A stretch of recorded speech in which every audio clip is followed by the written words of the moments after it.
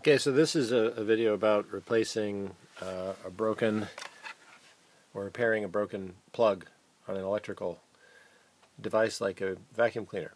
So you can see here this is broken. It has two wires, a white and a black, and the old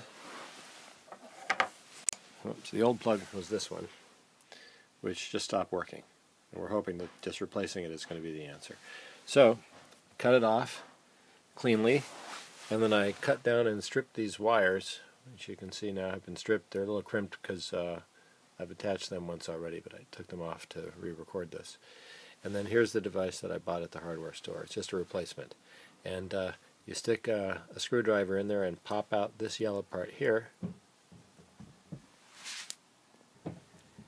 Once you've popped out the tines, you thread remember to put this through. You might get so excited you attach those first, but if you haven't put this on, you'll just have to take them off and put it on again. You attach one of these to each of them and stick them back in.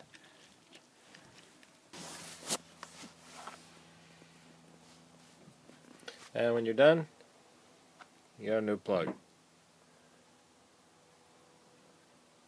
Let's try it out.